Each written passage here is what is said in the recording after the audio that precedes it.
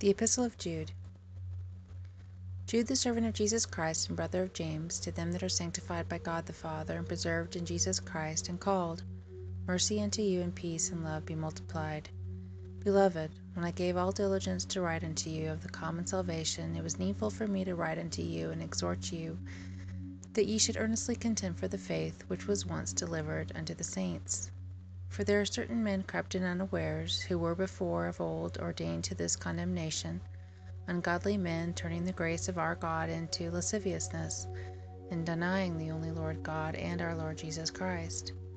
I will therefore put you in remembrance, though ye once knew this, how that the Lord, having saved the people out of the land of Egypt, afterward destroyed them that believed not.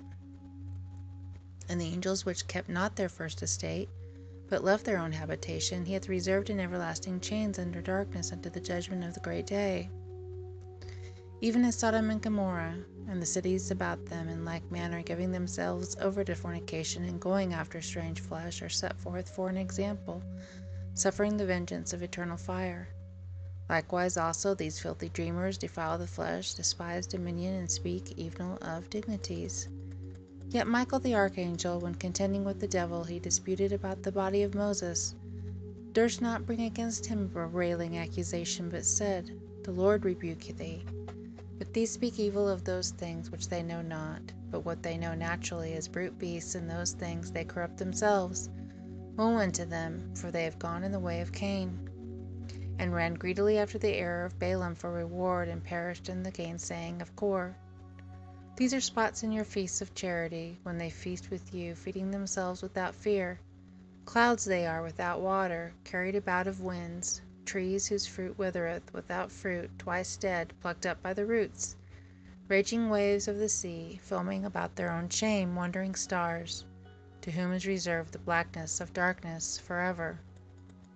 And Enoch also, the seventh from Adam, prophesied of these, saying, Behold, the Lord cometh with 10,000s of his saints, to execute judgment upon all, and to convince all that are ungodly among them of all their ungodly deeds which they have ungodly committed, and of all their hard speeches which ungodly sinners have spoken against him.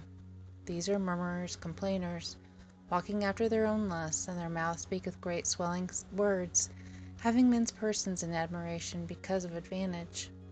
But, beloved, remember you the words which were spoken before of the apostles of our Lord Jesus Christ, how that they told you there should be mockers in the last time, who should walk after their own ungodly lusts. These be they who separate themselves, sensual, having not the Spirit. But ye, beloved, building up yourselves on your most holy faith, praying in the Holy Ghost, keep yourselves in the love of God, looking for the mercy of our Lord Jesus Christ, unto eternal life. And if some have compassion, making a difference, and others save with fear, pulling them out of the fire, hating even the garment spotted by the flesh. Now unto him that is able to keep you from falling, and to present you faultless before the presence of his glory with exceeding joy, to the only wise God our Savior be glory and majesty, dominion and power, both now and forever. Amen.